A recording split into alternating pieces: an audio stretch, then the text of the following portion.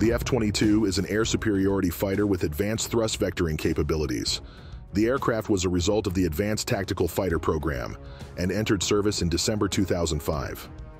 The Raptor has been the most sought-after fighter in the U.S. Air Force due to its unmatched agility, firepower, and stealth capabilities.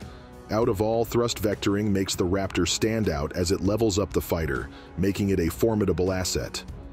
Today, Intellect will take you through all that you want to know about F-22 thrust vectoring. Let's begin. Simply put, thrust vectoring is adjusting the direction of the engine exhaust to support maneuvering. Before we get into the real meat, an understanding of the Raptor's engines will lay a sound foundation. The Raptor receives its power from two F-119 PW100 engines. This is a low bypass ratio engine that comes with an afterburner. The engine has a counter-rotating spool, or, in other words, the low-pressure spool and high-pressure spool are rotating in opposite directions. This could result in an increase in engine performance and better vibration control, making the fighter super responsive.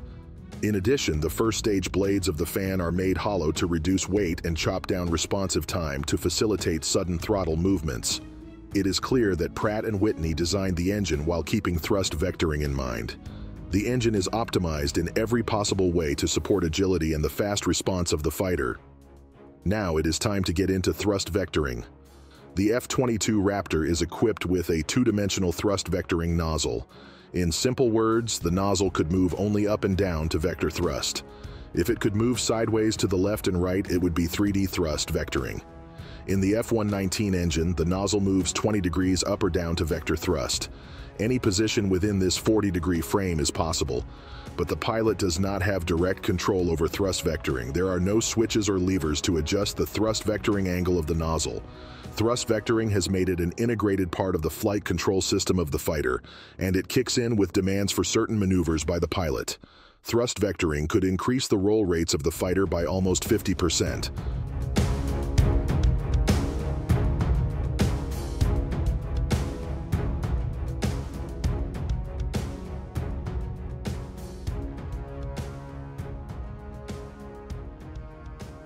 While the benefits of thrust vectoring become evident throughout the flight envelope, it could dominate the sky when it comes to a dogfight.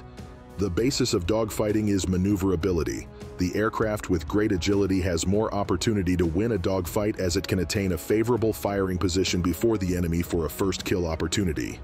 A fighter involved in an aerial engagement could use thrust vectoring to maneuver within the turning radius of the opponent, as the aircraft with thrust vectoring has the smallest turning radius.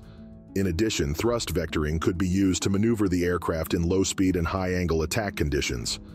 As flight control surfaces become ineffective due to separation of airflow at high alpha flights, engine thrust can be used to maneuver the fighter as it is not affected by the aircraft's attitude. Hence, thrust vectoring is used for maneuvering in post-stall regimes. High alpha loop, Pugachev's Cobra, and the J-turn are some examples of demanding maneuvers that require thrust vectoring. On the other hand, thrust vectoring comes in handy when a fighter is operating at higher altitudes. As the air is thin at higher altitudes, the effectiveness of control surfaces reduces drastically. To maneuver the fighter, larger than usual deflections are required at high altitudes, which introduces more trim drag. But with the use of thrust vectoring, the fighter could maneuver without excessive flight control surface deflections. It is quite obvious that thrust vectoring embellishes the F-22 with super maneuverability, even at flight envelope extremities, where most of the other fighters find challenging. This marginal advantage could be used by the F-22 pilots to outmaneuver the opponent and gain a favorable firing position during a dogfight. And that's a wrap for today's video. We hope you enjoyed this episode, and there are more videos coming, so consider subscribing to the Intellect. See you next time.